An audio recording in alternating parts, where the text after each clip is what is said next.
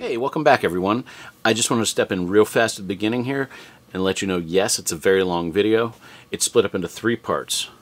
An initial trip, a second trip that I added at the last minute, and then a third part where I talk about the lens in depth and we go over some of the photographs. I hope you'll stick around. I hope you'll watch all of it. I think it's worth it, but make your decision on your own there. And yeah, thanks for coming back. Let's enjoy the video.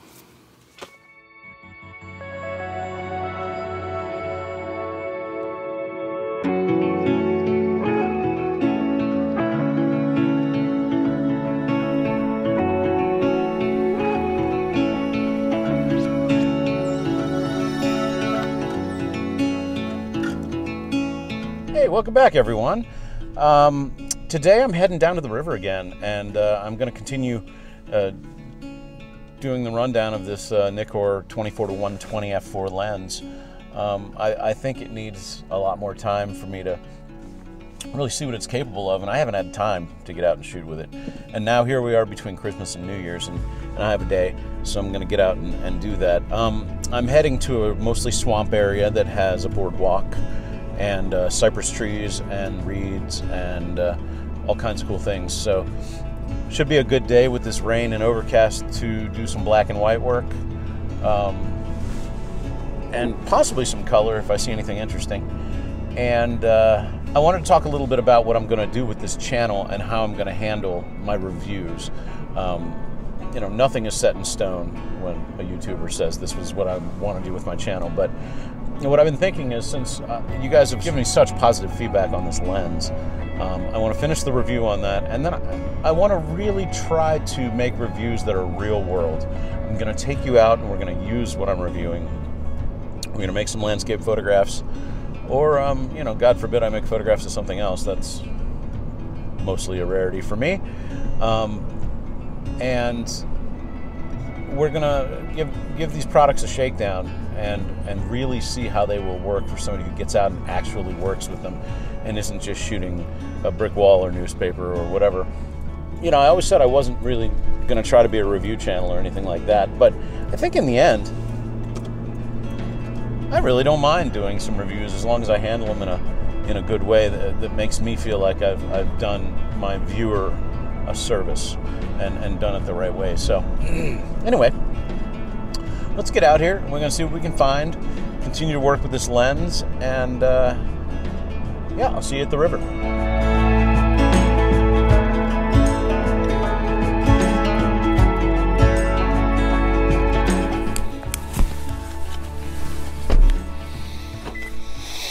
Well, welcome back everyone. Today I've come down to the river, and we're going to check out this marshland and see if there's anything cool to shoot over there. As I said before, it's got cypress trees and reeds, grasses, you know, marshy things. But it also has beech trees nearby, which at this time of the year, they've gone from brown leaves, because they obviously changed. They don't drop their leaves right away though. So they've gone from brown leaves over to these beautiful light tan.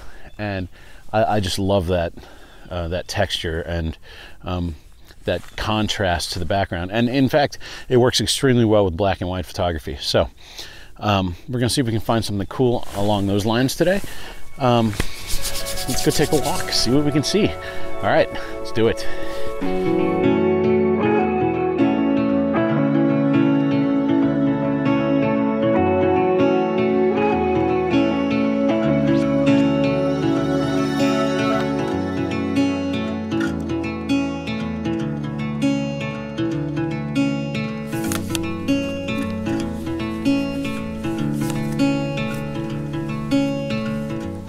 So I love doing shots with reflections, and the water's so still today that we have direct reflection of these fanning out reeds. I guess they're, I'm gonna have to look up what they are, some kind of reed I think, but they're blooming, or they're past blooming, but the buds are still on them, and so they make for this neat little textural element. And it's sort of foggy out here today, at least out on the river. There's a lot of mist, and so that's a good, nice neutral background with this sort of Rorschach test style reflection going on in the foreground. So So if you look here, I'm really enjoying the way this reflection top to bottom is happening, and that sort of dividing line. And I think that little spit of land, vertical of center, just above horizontal center, I should say, is really kind of an interesting little element sticking out into the water, and it sort of balances what's going on the bottom left, which is a little heavier. So it should work out as a composition.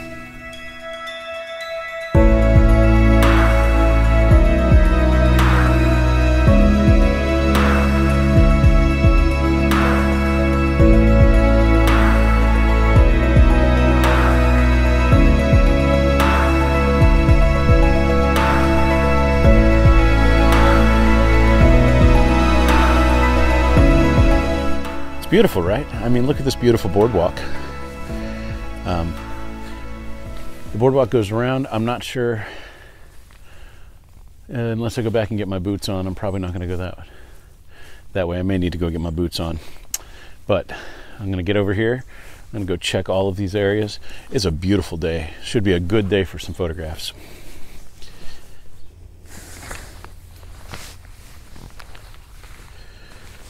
All right, so this cypress tree here with all the knees around it, I think this is really interesting, and the reflections in the water are also really, really interesting. So I'm trying to figure out a composition that includes the trunk of the tree, the knees, and some of the reflection for this first shot. So let's see what we can do. All right, let me show you how this exposure, or how this composition looks. Come on over here with me.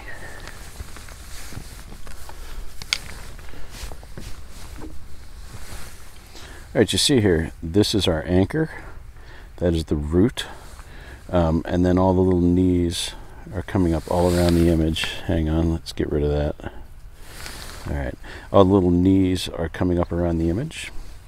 And then some of the reflection in the water, which I think actually looks pretty cool. It's like a really sort of complex web down in the water. So let me go ahead and take this shot, and we'll see what else we can put together.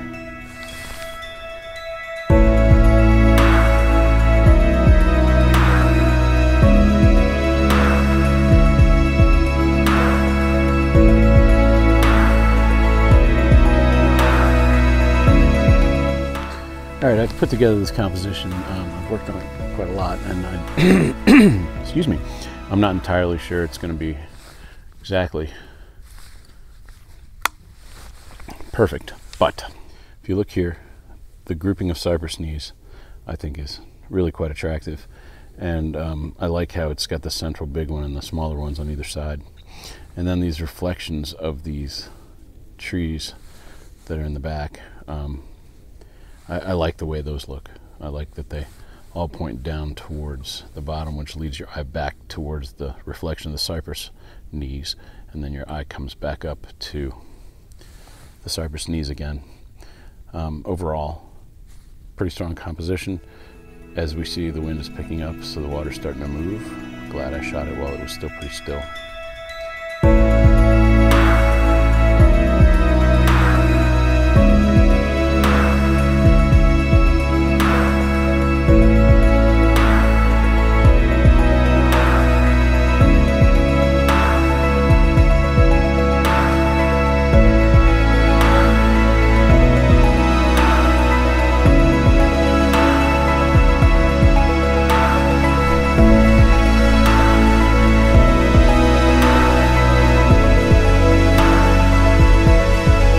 So, as you see behind me here, these are the beech trees I was talking about, these beautiful sort of light tan leaves.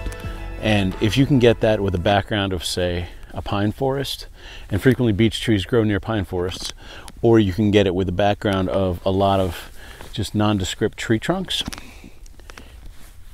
it could be really, really nice. So I'm out on a search for that now. Let's do it. It's been a really nice day so far. It's beautiful out here, and you know, I'm walking through these swamps and wetlands and marshes. It's just absolutely stunning out here. I love coming out here.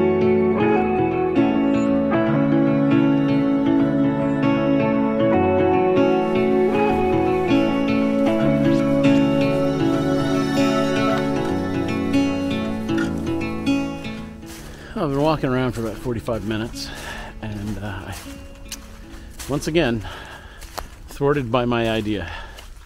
It's something I keep trying to get, and I keep missing. I'll keep trying every year. Every single year I'll keep trying to get this, and eventually I will find the shot I'm looking for. That's one of the things about being a landscape photographer. You get an idea of something you want to be in your brain, and you just hold on to it and you polish it and you think about it, and eventually you stumble upon it. And that's what I'm hoping will happen with this one. It's been a long time coming. So just as I thought I was completely thwarted, I've come upon this kind of interesting tree with nice bleached out leaves. It's not the composition I was thinking of, but it's still, I like it, so I'm gonna photograph it. There's a dead stick in the shot. I need to move it, but other than that, I think this is going to be a cool one. I know some people have a real problem with that, but come on, what will you do in Photoshop when you can just take a stick and move it? You can see here, sorry, I've got the auto timer on that. So you can see here these light colored, really tan leaves making up the bulk of this composition here. And then in the back, what you end up with is this interesting tree growing right out of the ground. And then a background of leaves. We'll see. It may or may not be something that works out, but as it sits right now, I kind of like it.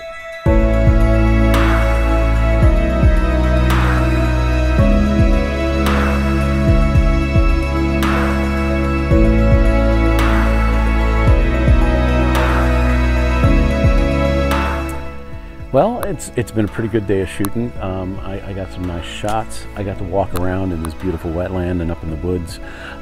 This is a beautiful place. And I will have to say, I'm pretty pleased with this lens. It's sharp, it handles well. The waterproofing seems good. It's a nice tight seal when you extend the barrel. Overall, I'm pretty pleased with it so far. So we'll talk about it more back at the studio. And we'll talk about the photos I took today. This battery's about to die, so well, I was trying to talk to you back there, but listen, I want to thank you for being here. If you made it through this and you think it's worth it, you really enjoy the content, please, I'd love it if you'd give me the thumbs up and subscribe to my channel. And don't forget to hit the notification bell, because that'll let you know when I put a video out. Well, welcome back, everyone. That was a really fun trip. I really enjoyed getting out there with this lens and this new vlogging camera and putting it all through its paces. I was extremely pleased with the results I got, and in fact, I'm gonna throw something extra on this video I hadn't planned to put in here. Yesterday we had a blizzard. Only got about 10 inches of snow, but it came pretty fast, and so I went out and went snowshoeing at Congressional Cemetery, which isn't far from my house. And yeah, so I got out there and I made some more photos and shot a little tiny bit of video. So I'll show a little bit of that, and then the photos, and then we'll sit here and we'll talk some about those photos. All right, let's watch it. Oh yeah. Guess who's snowshoeing through the city? This guy. It is insane out here today. This is something. I tell you, we got about a foot of snow, which is just about the right amount to be out snowshoeing. So I'm going to snowshoe on over to the cemetery and see about if there's any opportunities to make any photographs. So I'll check back in when I get over there. Stopped here at this magnolia, and I've been taking some pictures under the of these branches here. Let's see if we can look up at them. These branches up here coming down. Fantastic. It was a beautiful day. Man, I wish we got weather like this a lot. When I move to Maine, we will. That'll be nice. So, as I said, I'm on the snowshoes.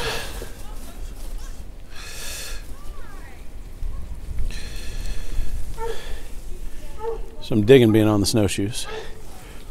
That is always fun. So let me see what kind of compositions I can find. I'm shooting handheld right now, but if I take the time to go ahead and set up the tripod, I'll go ahead and set this up to do a static shoot like we do. If not, I'm about to show you some pictures I took under here.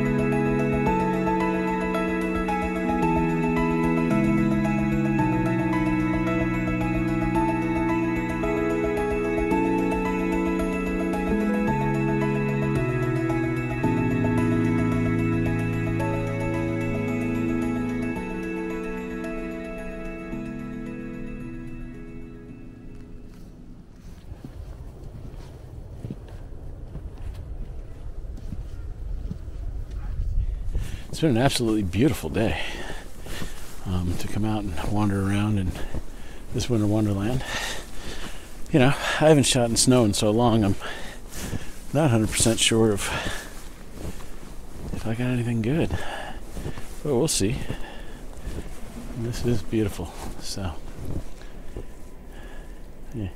And it's all been handheld today, which isn't usually how I do it either, but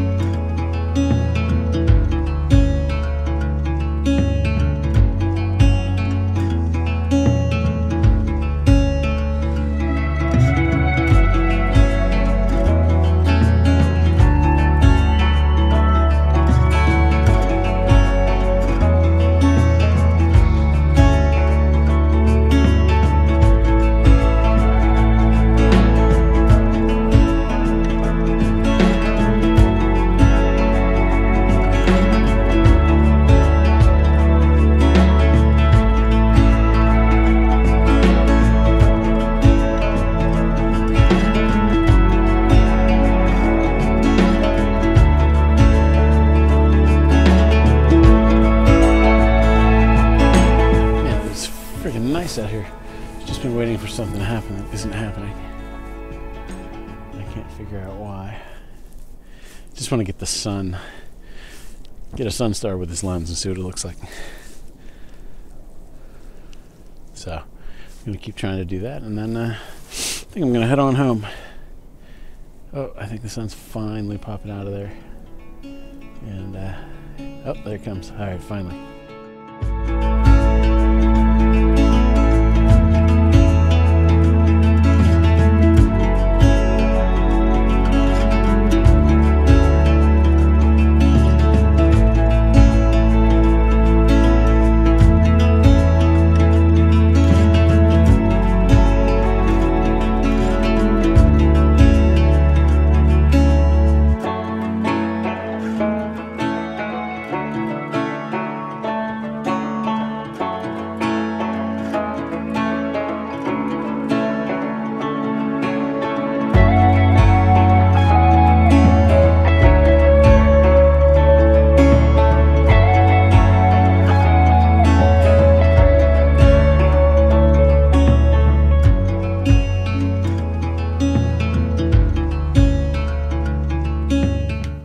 welcome back, everyone.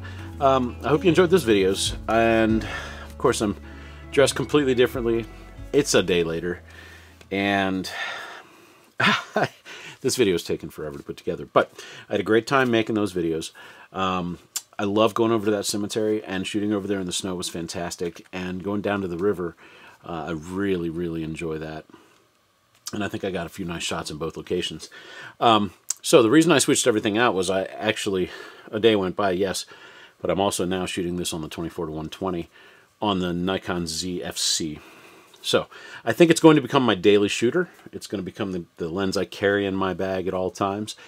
I'm really pleased with it. I'm not getting rid of my 24-200.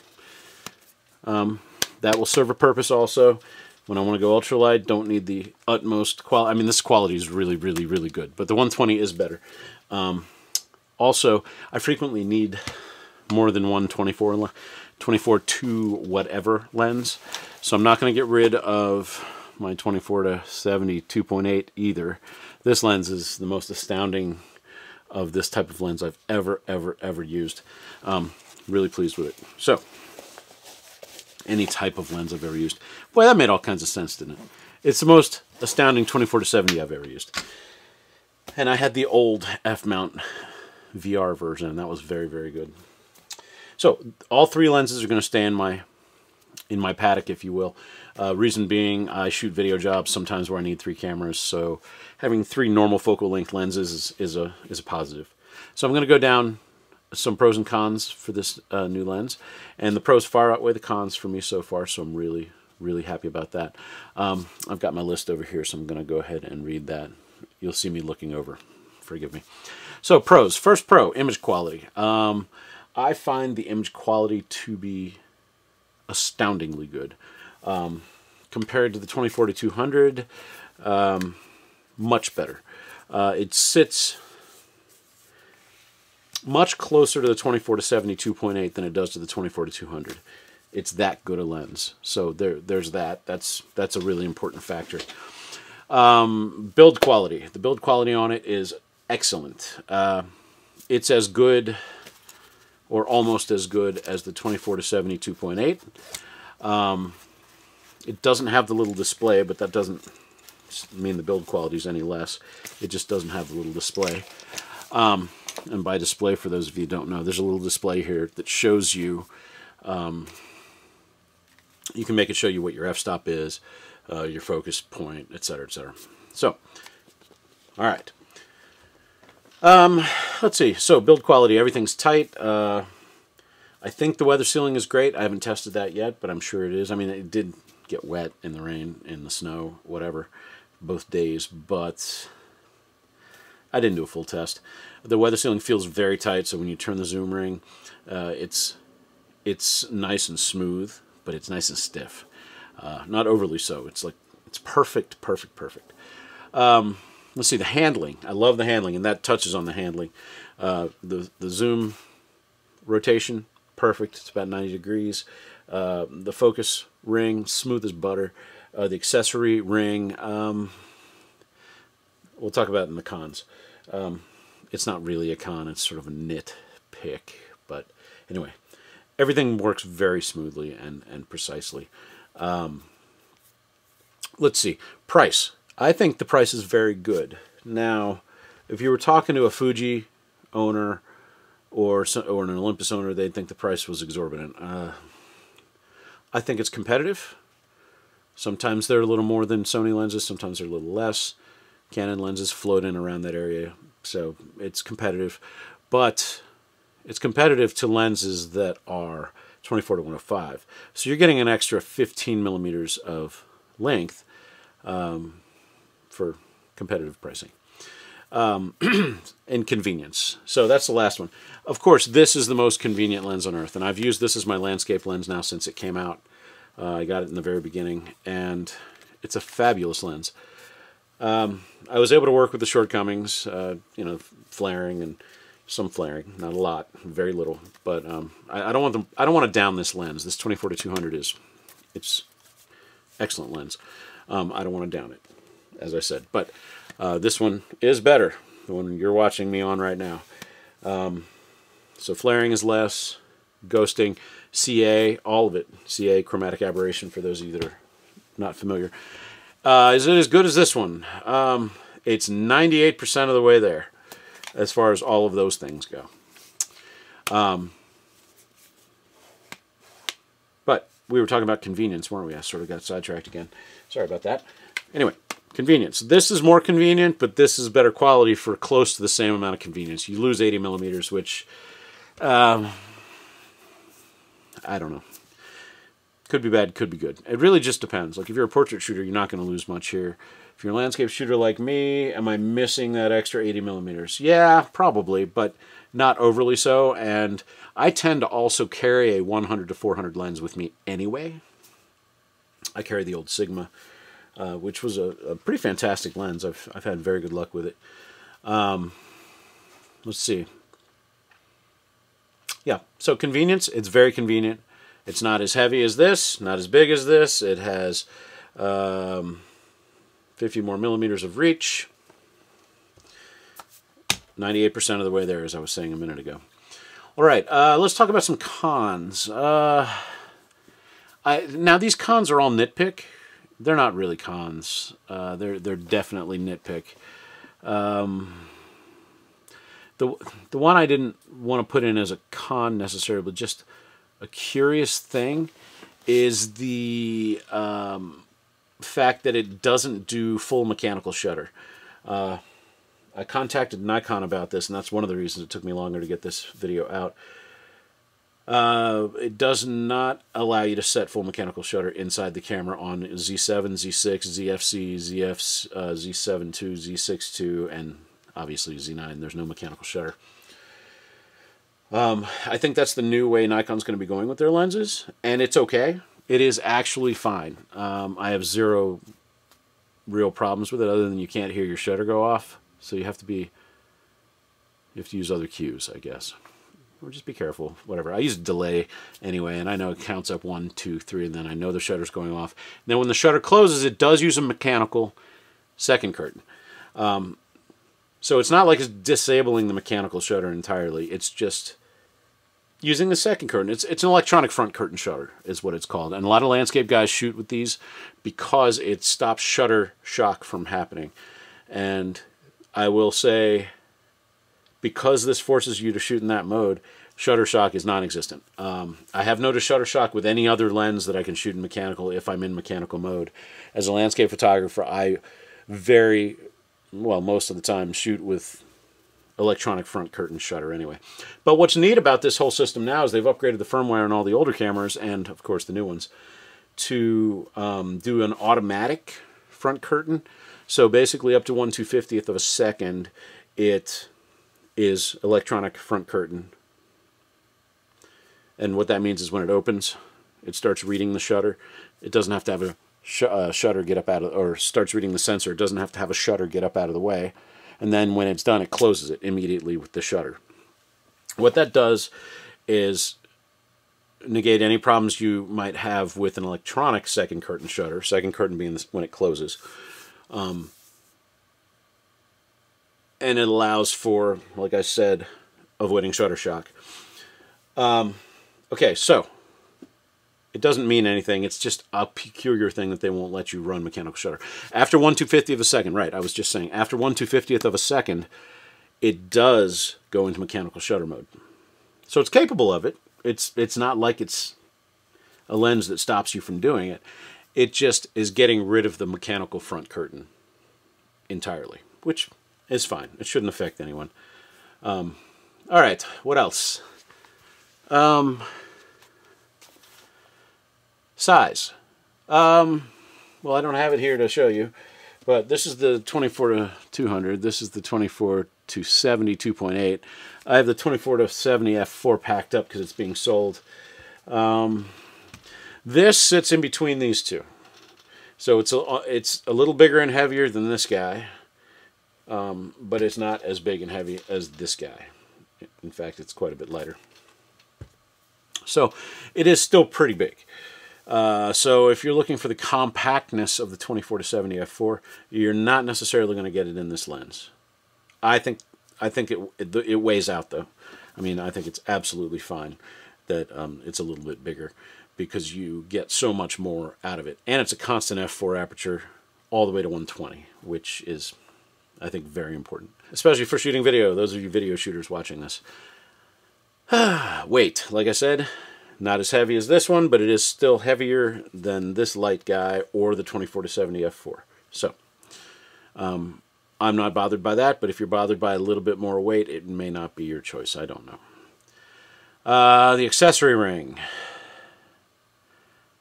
Now, this is what I was talking about earlier. I was like, I'd talk about it in the cons. It's not really a con, but the accessory ring is really, really smooth, but it's also really, really easily hit and turned. If you have it set to f-stop, you're going to be throwing your f-stop all the time on accident, just because you tap the accessory ring.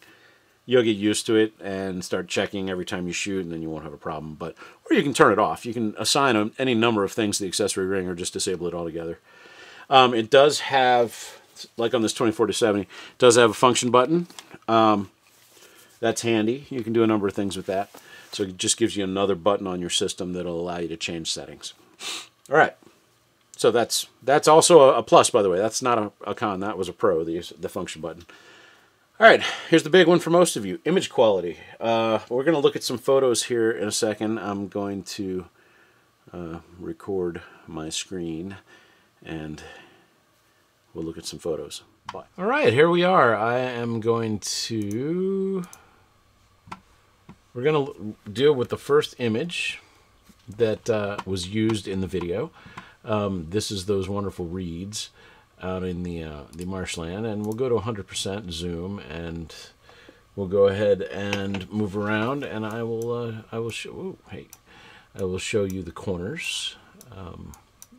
Now it is cropped, so this corner's tight. I'm going to go to 200%, and you can get a really good view of how sharp this lens is edge to edge.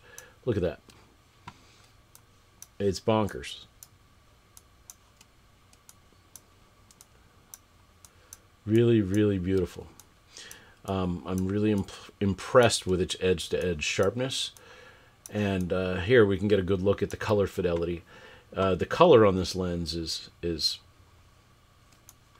really saturated and really nice. Now, of course, this is not a basic RAW file. I have done some adjusting, but this gives you an idea. So I'm really pleased with the color fidelity, the sharpness. Overall, just astoundingly good. So there it is at 100%. No complaints. I mean, I suppose I could go to one more in, 300%, and that really gives you an idea of what this lens is capable of. Razor sharp, edge to edge. Look at these little bean pods on the edge here. This is the far left edge of the image. This is not in the crop.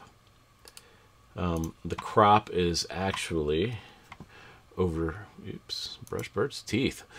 That's my dog. The crop is actually on this side up here where you see my pointer. But we can zoom in here and get a good look.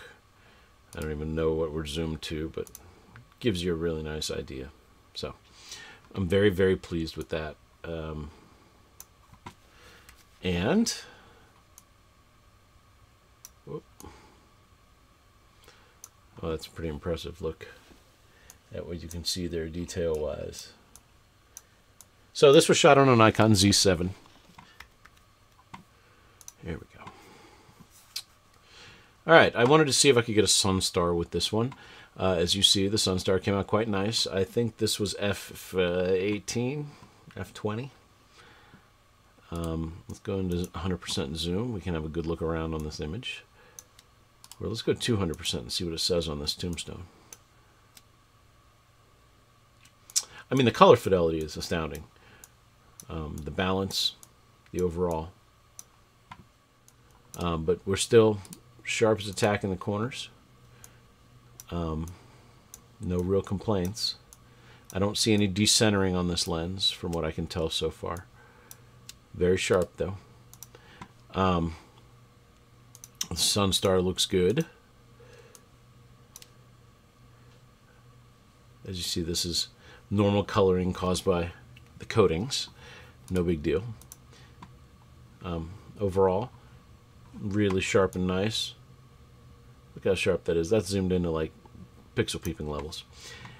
All right, let's go to the next one. This one was at f/22, so I made the Sunstar a little more defined by going to f/22. But you can see, even though I know diffraction is setting in, everything is still pretty much razor sharp. I mean, you're never really going to print at this level. Most people aren't, at least. I'm not sure I would print something that was 4 feet high by 6 feet across. It's just too expensive. All right, and we'll look at one more. This is one of my favorite images I took the other day. I really like this. I would like this to be... I don't like any of these colors. I want white. Anyway, so I really enjoyed this image. Let's go ahead and take a look in there and see what all of the... Here, we'll go to 200% and look at this detail. I mean, this lens is just ridiculous. Look at how good this looks. I mean, you want me to go in further? I'll go in one more. That's 300%. Look at that. At 300%. Now we're definitely pixel peeping. We're now talking about an image that would print at almost 5 feet high. And now let's go back to 200% and go look at that corner again. Look at that. Let's just go to 100. 100% will give you an image that probably would print at about 24 inches.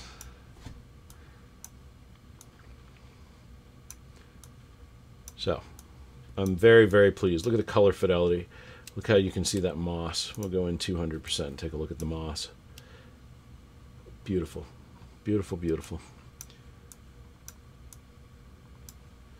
And I believe this was shot at f/11.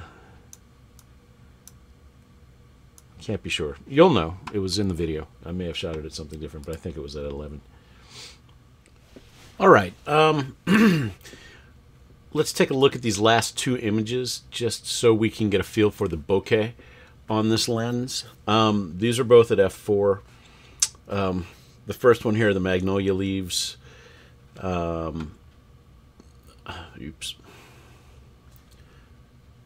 And let's go ahead and go in to 200%. Sorry, 100%. Seriously, look at how clean and sharp that is, and the color rendition on those leaves is ridiculous. But look at our bokeh. It's smooth, it's clean, it's not busy. See back here how beautiful that is?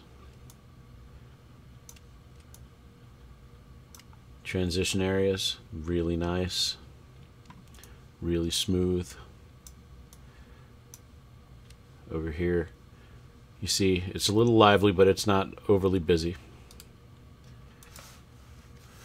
So, it looks pretty good. Let's take a look at this next one. So this gum tree that has these gumballs, spiky gumballs. Let's zoom into 100% and just have a look at those gumballs. Zoom into 200% and have a look at those gumballs. Look how beautiful that is. Heck, I'll even go into 300%. Look at that. I mean, that's astonishingly good. So you can see. Let's go ahead and have a look over here. We'll go into 200% and have a look at these bokeh balls here. So you see here, they're not overly busy. Everything looks really smooth, really nice. The bokeh is excellent on this lens. No real complaints whatsoever. So I think you'll agree, after looking at those images, the image quality on this lens is astounding, if not astonishing for what it is. The old 24-to-120 F mount f4 lens, that had some real trade-offs. It wasn't terribly sharp, had some CA problems, and some saturation issues, frankly. But it was a great lens for what it did, and a lot of people shot with it, especially landscape guys, because it had that range, better image quality than, you know, the 24 to 85, 3.5 to whatever it is. So it was a good option without having to carry the big 2.8. Once again, we're seeing that here. Excellent image quality, blows away the old one, absolutely without a doubt. So all that said, I'm keeping it, and it's going to be my daily shooter, and I hope the video looks good because I haven't seen it yet. This is the first time I'm using it to shoot any video. But yeah, so I hope this was helpful. I'll do a follow-up review as time goes on, and I'm not sure there's going to be much more I can discover about it. I mean, I've run it through the ringer at this point. I've been on probably 6 separate shoots with it. Shot a variety of things from architecture to, and no, you're not seeing any of that stuff because I'm just going to show you from these two shoots. But I have shot some architecture. I've shot a couple of portraits and messed around with you know, just general photography with it, and it's excellent. So, but like I said, I'll do a follow-up, and we'll see how that goes. I'm sure it's going to do nothing but continue to please me. So, all right, guys, I want to thank you for coming. I know you've just sat through me running my mouth a lot, and I hope that you'll come back next time. If you find this content useful and you've enjoyed it, please, please, please hit the thumbs up button, and please subscribe. Thumbs up and subscriptions, that's what keeps this channel alive. And frankly, as I've said in other videos, I'm not making a dime at this. I can't make a dime until I get umpteen million more subscriptions. But if you're finding my content useful, please do those things. It'll help me get one step closer. I put a lot of time into these videos. So thank you again. I really do appreciate you, and I'll see you next time. Oh, actually, I think next time is going to be, I said this last time, but New River Gorge. We're going to finish those up. Anyway, I'll see you next time. Thanks again. Bye-bye.